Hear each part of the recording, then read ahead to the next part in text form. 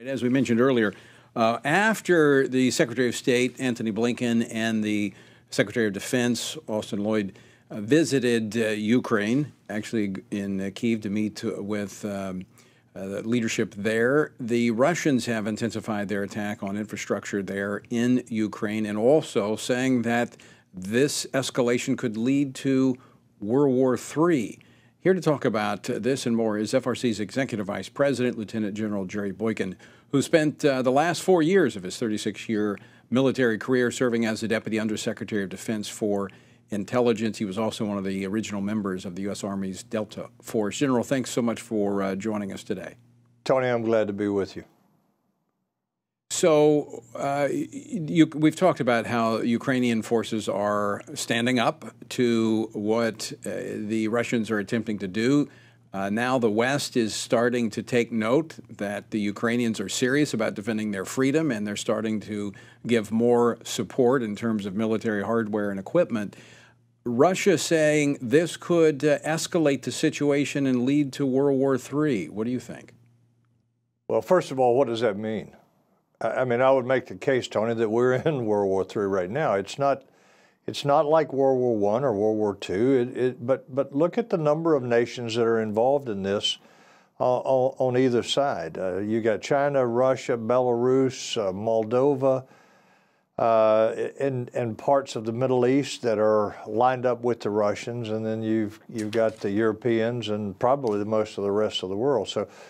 I think that this is a threat that is being used to the point that it has lost its meaning. I don't think that people are taking it as seriously now as they were when they first started hearing these kinds of threats. And I think that the last thing that Putin wants to do, I think, is to use a nuclear weapon because that will ensure that he has no future because, first of all, he will probably be one of the targets if he does that and there is a response from the NATO forces. With his movement in eastern Ukraine, is Putin at a point where he might be able to close to declaring a limited victory and, bring this to an end? Well, not if the Ukrainians have any say-so about it. Right now, the Ukraine is pushing back once again. They're pushing the Russians out of some of the positions that they have previously seized. The Ukrainians are just tough, rugged people that are also showing the superiority of American and Western technology. You look at the weapons that we have sent them, most of it has been American-made. And it's just like it was in the first Gulf War when Saddam Hussein had nothing but Russian equipment, and the U.S. and its allies left a trail of tears all the way back to Baghdad by simply killing them as they were trying to pull out of Kuwait. And I think we're seeing the same thing now. Our superiority in the field of maneuver battle space technology, I think, is once again rising to the surface. So the Ukrainians have a marvelous chance of winning this war. No kidding, winning this war. But it's going to go on for a while because of what you just said. I don't think that the Russians are going to pull out of there. They're certainly not going to be able to negotiate a settlement for that area, not anytime soon at least. So I think it's going to go on for a while yet. U.S. Secretary of Defense Lloyd Austin, in a wide-ranging interview today with Fox News, said that, quote, the fight has evolved, and so the needs of Ukraine have changed. What do you think about that? I think what that means is that the administration has just accepted the fact that the Ukrainians actually could win this thing.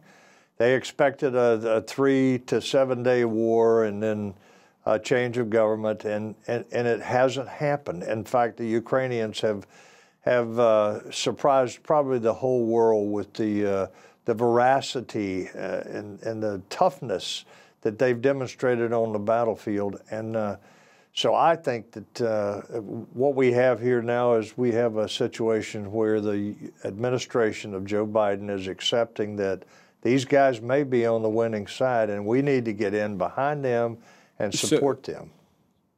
So it's kind of like, all right, now we're going to get serious about giving the material and the support that they need. That's my opinion, my assessment of the situation. Now, first of all, let me say I'm glad he sent the two secretaries over there. That was a good thing, and they were the right two people to go over there. And I'm glad that he wasn't there. I'm glad that he didn't go as some of the other heads of state have gone, because I think it would have been a far less substantive meeting there. But he sent the right two guys, and that's a very good step forward. All right. Lieutenant General Jerry Boykin, always great to talk with you. Thanks so much for joining us. I know you're in high demand, so I thank you for working out a little time for me as well. Thank you. Good being with you.